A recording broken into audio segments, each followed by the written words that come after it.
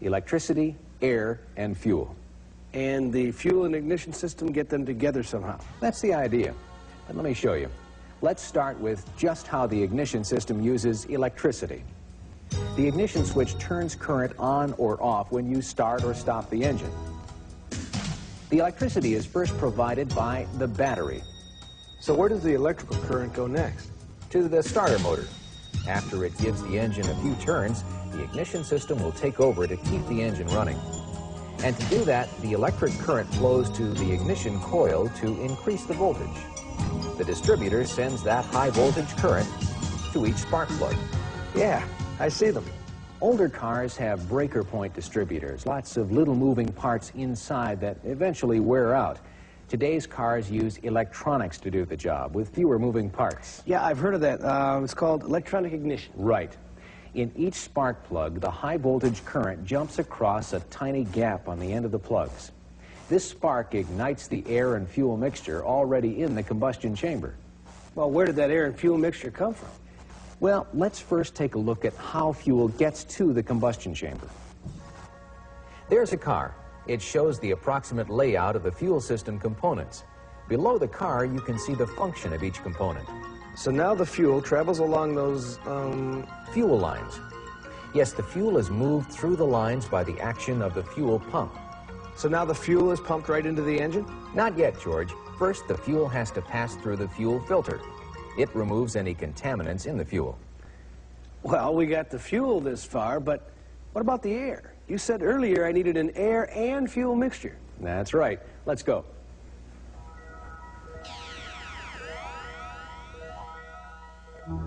You know, I'll never get used to traveling like that.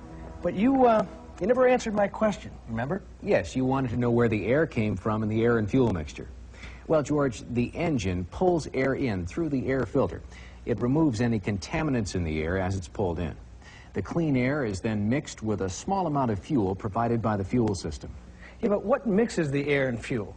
Well, there are two ways to do that. Older cars have a carburetor, but most of today's cars use a fuel injection system. How does the carburetor work? Well, a carburetor is a complicated device, but basically it's designed to mechanically adjust the proper proportion of air and fuel so the engine can go faster or slower as needed. So then when I press on the accelerator, I'm actually controlling how the carburetor mixes the air and fuel. Only if your car has a carburetor. Today's cars usually don't have them. That's what you said. So then instead of a carburetor, today's cars use... Fuel injection. That's right. In cars with fuel injectors, there's no carburetor. Right. Instead, the fuel is squirted into the combustion chamber and mixed with the air. Injectors work something like this. Oh, so the air and fuel is mixed in a nice spray. Yes, in today's cars, electronics are used to control the fuel injectors so the amount of air and fuel will be just right. You know, there's so many electronics in cars these days. True, and we'll see even more in the years ahead. Come on this way. So now, the air and fuel mixture gets to the combustion chamber. That's where it will be ignited by the spark. Whoa! So that's ignition. What about all that smoke? Well, that's what's left over after combustion. The exhaust system takes care of it. Exhaust emission controls remove certain harmful gases to reduce air pollution. Yeah, that's important. But you know, the ignition and fuel system isn't so complicated after all. Everything seems to work together so smoothly. And to keep it running that way, the system should be checked periodically by a professional service technician.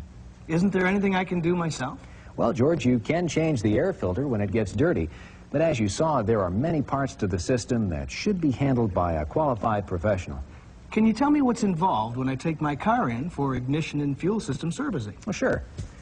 Using computerized test instruments, the technician analyzes the ignition and fuel system's performance. This versatile equipment tests and checks all these things: the charging and starting systems, ignition coil, wiring and current distribution, spark plug output, and the fuel control system. The technician also checks and adjusts the timing. Whoa, timing. What's that? It's an adjustment to control the exact time the spark occurs in the combustion chamber. The service technician also checks the distributor cap for cracks and burned contacts, and the electronic sensors for proper operation. The carburetor is checked for proper operation of mechanical linkages. If the engine has fuel injection, the service technician checks the system's electronic injectors and fuel delivery system. The engine idle speed is adjusted as necessary.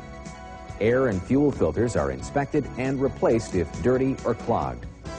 As you've seen, George, there's a lot involved in the ignition and fuel system. Professional service will help keep your engine running reliably and efficiently. Yeah, I see your point. Pick another dimension, George. Cooling. Okay.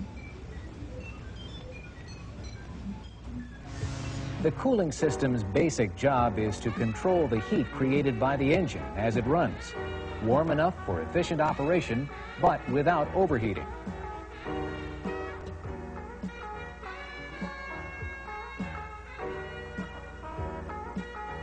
That sounds pretty tricky to me. I know an engine can get really hot after a lot of driving. Well, every engine has a proper operating temperature. The cooling system maintains that temperature. Let's take a closer look. Okay.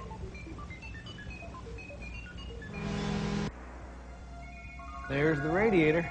Oh, one really big radiator. The radiator is part of the cooling system. It's what's inside the radiator that's important too. That's coolant. It's simply a mixture of two different liquids, like this, water and antifreeze. Mix the two and you got coolant. Well, why is coolant so special? Because coolant can absorb heat better than ordinary water.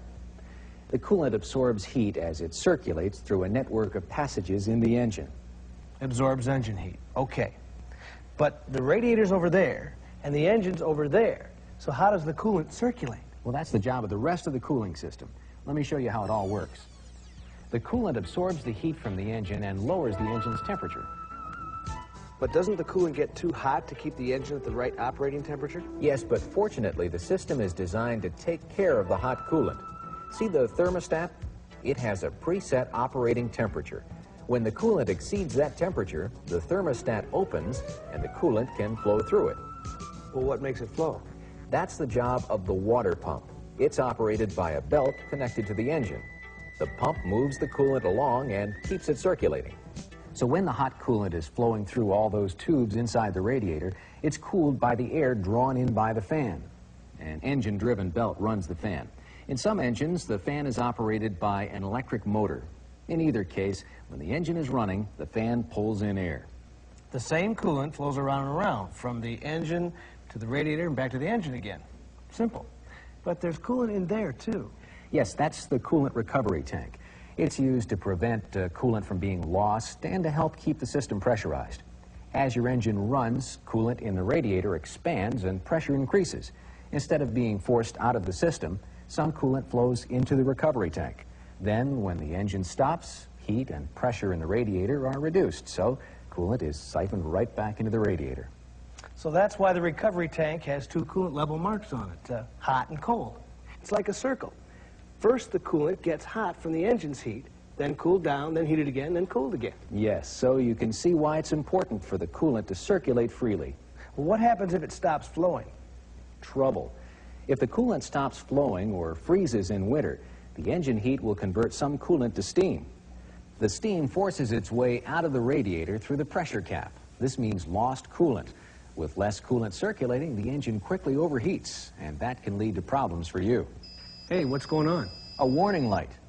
Any problem with the cooling system is usually signaled by a warning light or a temperature gauge. If the warning light does not go off, pull over and park just as soon as you can do so safely. Then should I open the hood and let the air cool the engine? Don't open the hood if you see or hear steam or hot coolant escaping from the engine compartment. Wait until neither one can be seen or heard. Another safety point. Never take either the radiator cap or recovery tank cap off while the engine and radiator are still hot. Scalding liquid and steam can be blown out under pressure if either cap is removed. Well, thanks for the warning. Overheating is serious stuff. But obviously, in the winter, I want heat in my car. Is the heater connected to the cooling system, too? Good question, George. When you turn on the heater, some of the hot coolant is diverted from the radiator and flows to the network of heater core tubes. This warms the air around the heater core. As this happens, a blower moves the warmed air into the passenger compartment. Well, now that I know how important the cooling system is, I want to keep it running properly. So